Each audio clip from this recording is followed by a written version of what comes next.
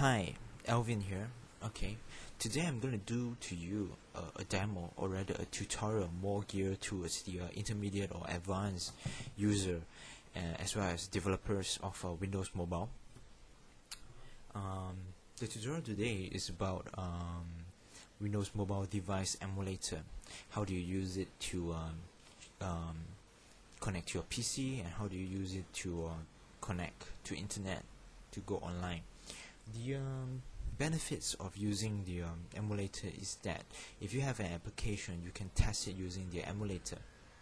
Okay, for developers, it is more for debugging purposes. If you have applications that require connectivity online, you can test using the emulator before releasing it to the real world or the physical device. So first of all, you have to download the Windows Mobile SDK 6.0, 6.1 or 6.5 and then install it. You will get the device emulator manager under your program files. Okay, under program files, under Microsoft Device Emulator, you may get 1.0 or 2.0 and above. For me, it's 1.0. Double clicking the exe file will bring this manager up. Okay, to connect the emulator is actually as easy as right clicking and connect. As you can see, I'm connecting to the Windows Mobile 6 Classic.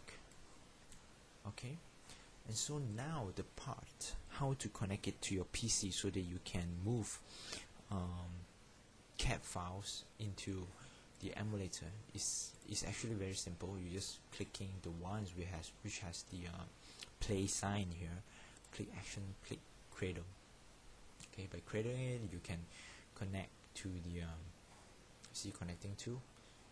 Then this one is a simple message. You can hear the sound of the usual active sync connection. Then you can see the usual pop-ups if you were to connect it. If you were to connect your PC to your physical device, and so and then you can explore. Okay, it's as simple as that. Okay, everything else which you can do with the physical device, you can do here in your emulator.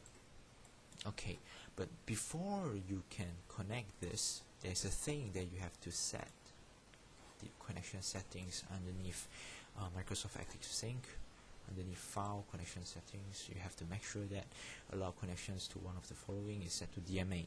These settings will not affect the connection between your Windows Mobile handheld with your PC. Everything will still work. Okay. Okay. Let's go back to here. My emulator. Okay.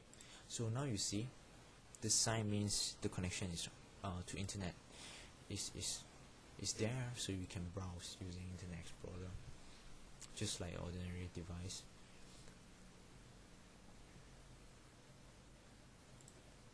Okay, just google.com. Okay, when this is happening, let me do something here. Okay, this is where this is opening. Okay, you can see you can connect. Okay, very nicely. Let's try to install something to the mobile device, the emulator, and see whether it works. Okay, I have a demo app here, a currency converter. Okay.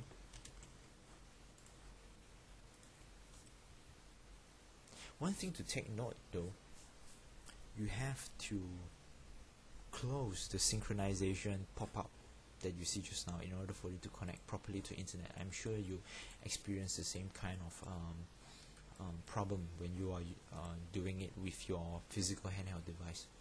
Okay. Let's go to File Explorer. You can see the thing is here, and now it's installing. It will prompt you to either install in your device, which is the virtual memory, or install it to the storage card. Storage card, you can set the configurations here. Okay, this is your share folder. You can set anything you want, one-time settings. Of course, I'm not going to install it in my storage card. I'm just going to install it to my device. If you install it to your storage card, it will be permanently there unless you delete the file in your computer. Okay, so go to program files and go to, and this is your app. You can test your applications. This particular app that I built requires active connections to work. Okay, if there's no active connections, it will prompt you some error message. Okay, basically I'm just gonna put something and show you that it work. It requires active connections to pull the array. Okay, now let's try to uncradle it and see what happens. Okay, since there is no connections, the error message pops up.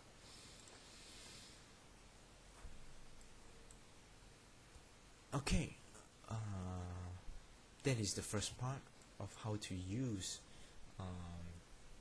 the Windows Mobile Emulator to connect to your PC and to connect to online. The second part will be a bit more advanced. It's about how to connect it to your local host. If you are a developer, you will know that by installing IELTS or Apache, you have a local host address, and you can easily debug your server side as well as your client side applications just using your local device, right? So I have Apache. Okay, the service is running. Apache Software Foundation. I'm just going to show you something. Just some XML file here. There's some XML file here. Obviously, sorry about that. Okay, I'm just going to create it again. It's going to let it connect to the internet.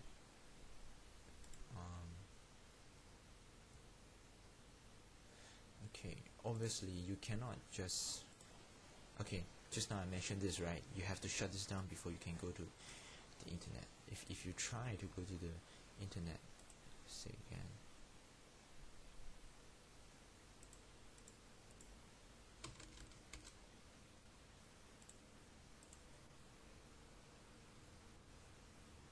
okay, there will be a not found, okay, because this thing is somehow jeopardizing the connectivity.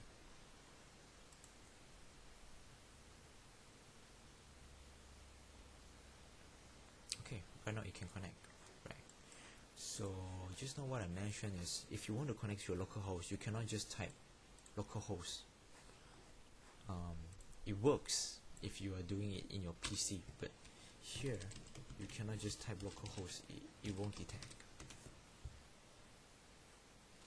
Okay, it has trouble detecting.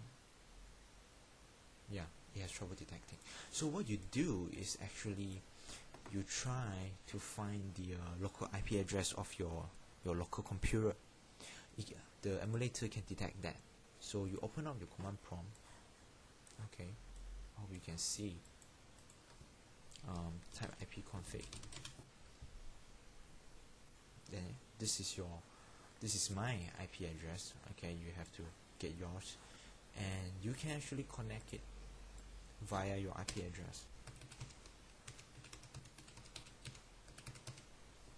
Okay, so it works, should come out. Okay, it works. This is the default Apache HTML.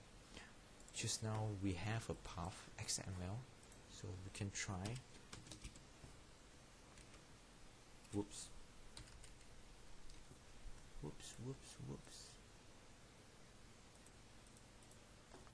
XML/. Okay, you can see all the files here are here. Okay, that's how you can use it to connect to your local server and to debug. Okay, I guess that's it for the tutorial today. Thank you for watching. Thanks.